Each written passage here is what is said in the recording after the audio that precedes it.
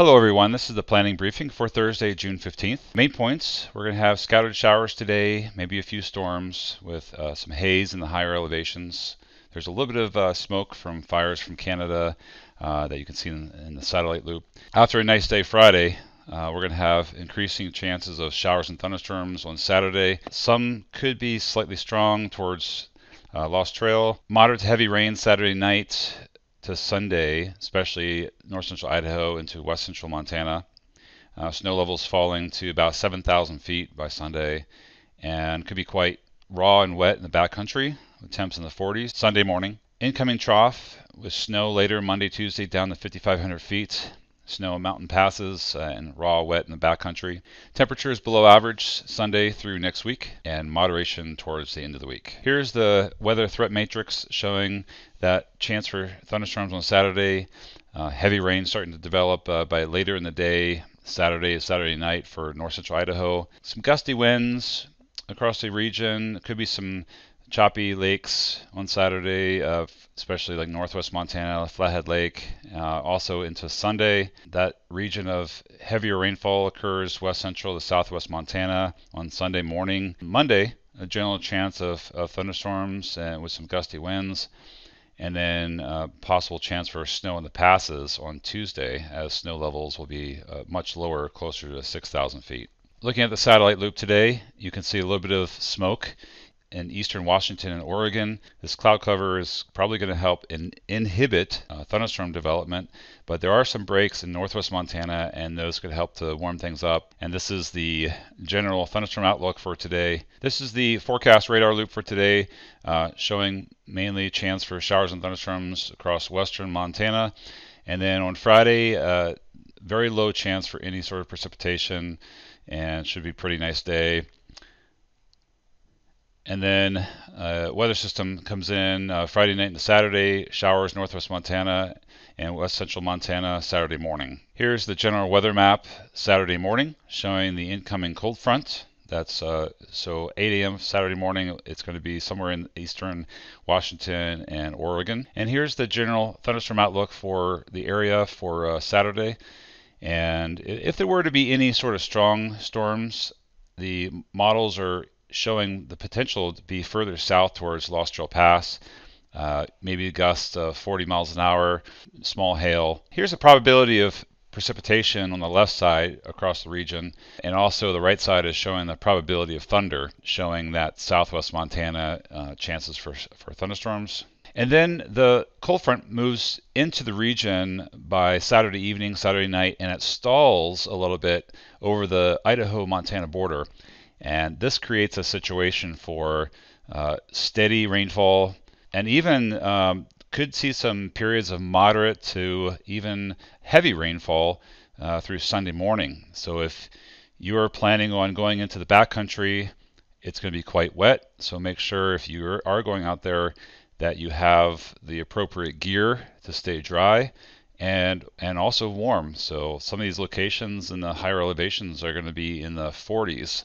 The right side is showing the probability of rainfall greater than a quarter inch, and this is through Sunday afternoon. So those mountainous locations, the Bitterroots, southwest Montana, have the higher chances of seeing the greater amounts of rainfall, and northwest Montana has the lower probability for greater than a tenth. You can see the forecast on the left only shows a tenth or less in like Lincoln County, and 1300s for Kalispell. Here are the low temperatures for Sunday morning. As I was saying before, temps in the 40s in the mountains. Snow levels by Sunday morning are going to be generally falling down close to 6,000 feet in Idaho, but staying relatively high southwest Montana, 10, 11,000 feet. Because you can see where the cold front's going to stall over the region. Now, by later Monday into Tuesday, this low pressure system starts moving into the region. A lot more colder air aloft, and that will cause the snow levels to fall closer to the 6,000 feet, or maybe even a little bit below that by Tuesday morning.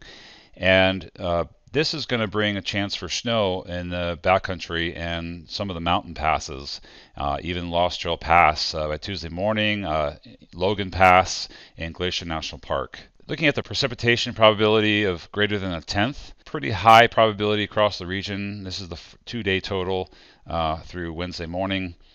And the right side shows the 2-day probability of greater than half an inch. So some of the mountain locations could receive, pretty decent rainfall, or in the case with snow levels down to 6,000 feet, possible snow. This brings me to these graphics. The left side is the probability of greater than 1 inch for snow, and pretty high probability in the mountains, especially the Bitterroots, Clearwaters, and also Glacier National Park. And the right side is the probability of greater than 2 inches. And, we're looking at 35% probability in the Glacier Park region, 24% Lost Trail. Now, to show you a range of the possibilities of what could happen with snowfall amounts, the left side is the 10th percentile, the middle is the 50th percentile, and the right side is the 90th. So the left side is if the pattern changes dramatically and you have more ridging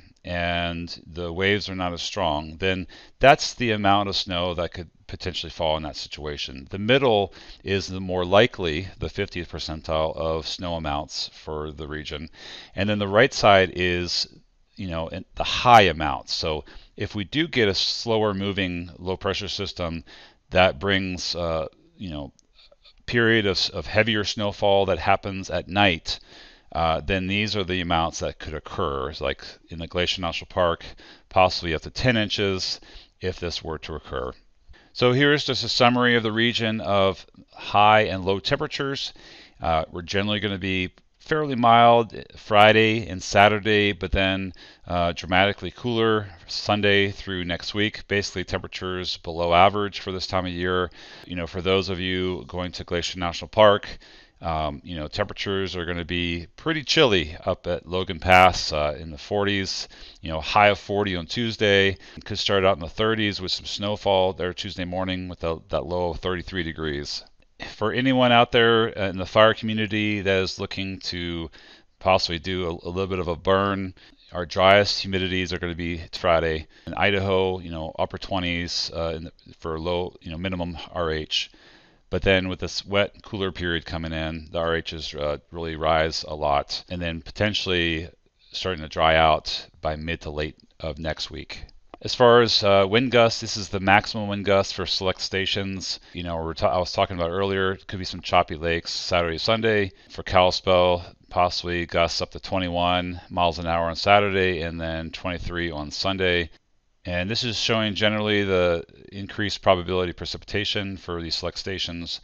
And you can see that there's a potential for a less of an unsettled period Wednesday, Thursday.